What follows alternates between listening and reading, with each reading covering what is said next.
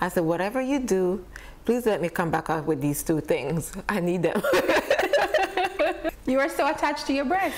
Yes, I'm like, this is one of the things I was like, that's what make a female. I'm like, I want to have kids one day. I want to feel that, you know, see mothers out there breastfeeding. I want to have all those experiences.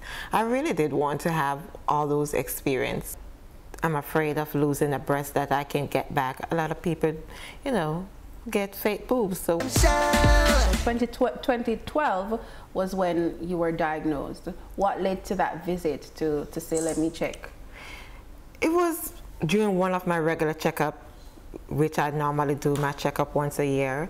But before I went in, you know, sometimes you do those at-home exams, which I recommend a lot of people to do, because you know your body better than anyone else. And when I went in, I told my gynecologist, I was like, I feel a small lump in my breast. So, you know, he examined it, which I don't think he was too concerned either. Because you're healthy. Yes. You're an athlete. I'm fit. I'm up. I'm good. I'm good. But, you know, he recommended me to send me to do a mammogram, which I did. And I remember they called me for the results back to his office. You know, he went through everything. It was like they saw the lump, but they weren't sure if it was cancer. He had me do a biopsy.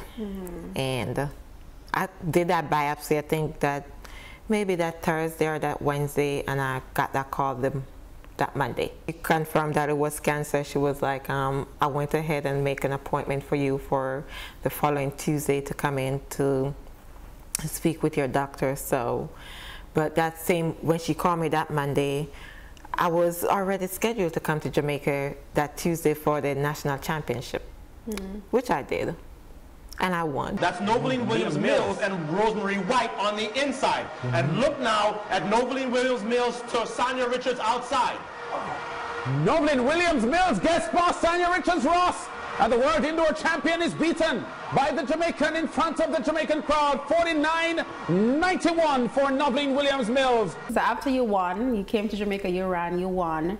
And then you went back home to the reality, to face the reality of it. No, I still went back home because I was like, maybe once I go in, they will tell me it's not true. It's not mine. And for a week, yes, I honestly was like, yeah, they're gonna tell me it's not mine.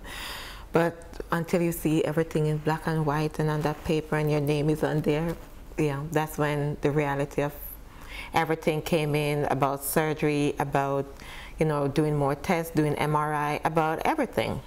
And what was your reaction? I sit there and I listen with my husband, and I listen to every word he was saying until I make it to that car and I start bawling my eyes out. How was your husband reacting to it?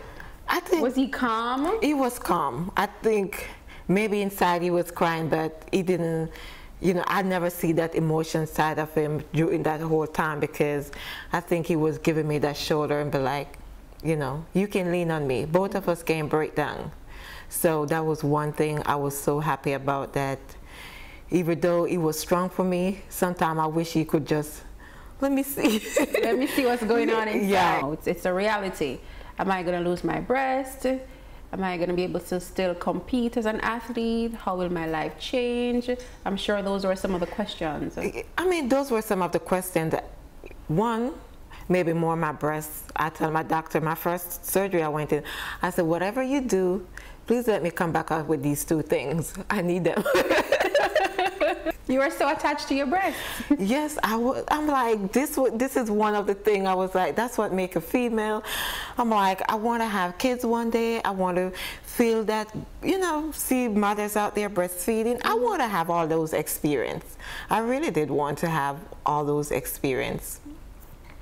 But, you know, the reality of it, you know, I came out from my first surgery a week later. I was informed that my results was inconclusive because of how low the lump was to my inferior margin.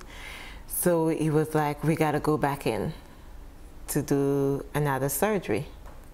And my husband Jamil was there at that appointment too. And he looked at Jamil and was like, if this was my wife, I would have her do a mastectomy. It was like, even a family member. he was like, we're dealing with an aggressive cancer here. Wow. And I think some way I blacked out that conversation. No, the others, I was good. And I told him, I was like, I think I have to really think on this one. So, you know, I said, I'll get back to you in a couple of days. I'll make an appointment and I'll come back. So, you know, I think he gave me a number to a plastic surgeon. He was like, okay, if you decide to do this, you know, make a call. Reconstructive surgery. Yes. So went on with my husband. You know, we sit and we talk about the pros and the cons of everything. But at the end of it, it was like, I can't live in fear. I can't live in, what if cancer gonna come back? I couldn't be unfair to my husband. I couldn't be unfair to my family. You know, you support me, but I'm afraid of losing a breast that I can get back. A lot of people, you know, get fake boobs, so why I can't? Why not? Why not? So you decided that, yeah, you're gonna go ahead and remove the breast. Yes, but when I went back to him, I think he was surprised. I was like, okay, if you're taking one, just take both.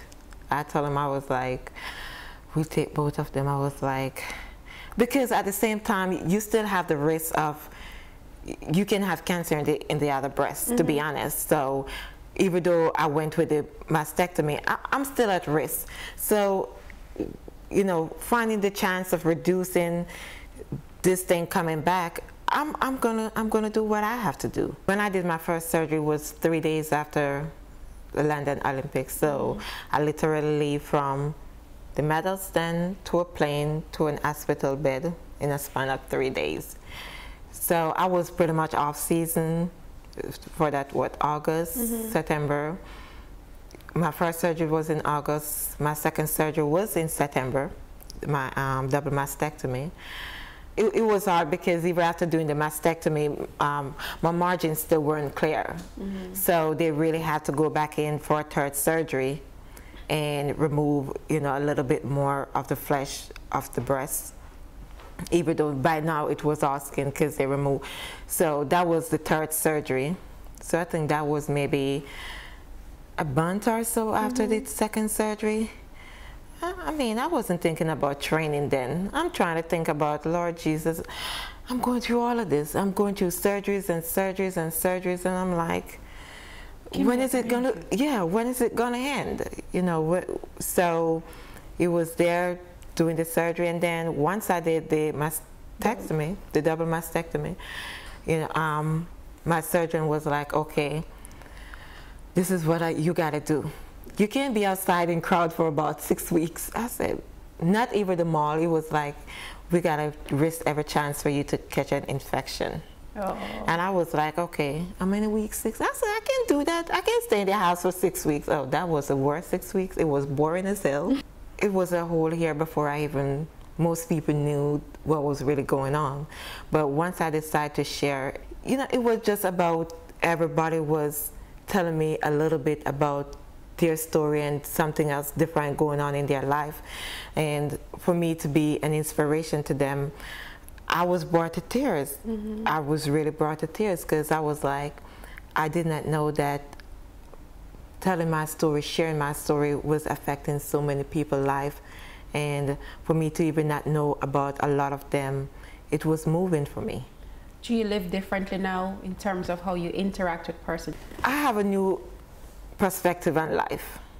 You know, one thing I realize and I understand now, that I can't judge people because I never know what's going on in their life. I never know what they're going through. I don't take things for granted no more, you know, because one thing I've learned that, you know, I didn't know if I would make it through surgery, you know, because it's surgery, anything do happen. Things can go wrong in there, to be honest. I mean, so I look at life different. I look at people different. I mean, I feel like if you're not going to be for me, then I don't have time for that because life is too short. It's either, you know, you're going to be there and you're going to support me and you're going to do what you got to do and be a true friend or, you know, that true person to me, because at the end of the day is I'd rather give my time to somebody else that don't even know me and I can help than wasting my time with somebody that don't even need me around. A lot of guys sometimes don't stick around for the worst of everything, but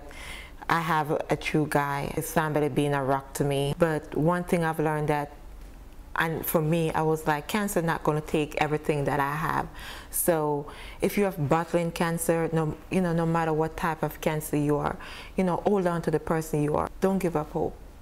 Awesome. Because that's something you got to hold on to.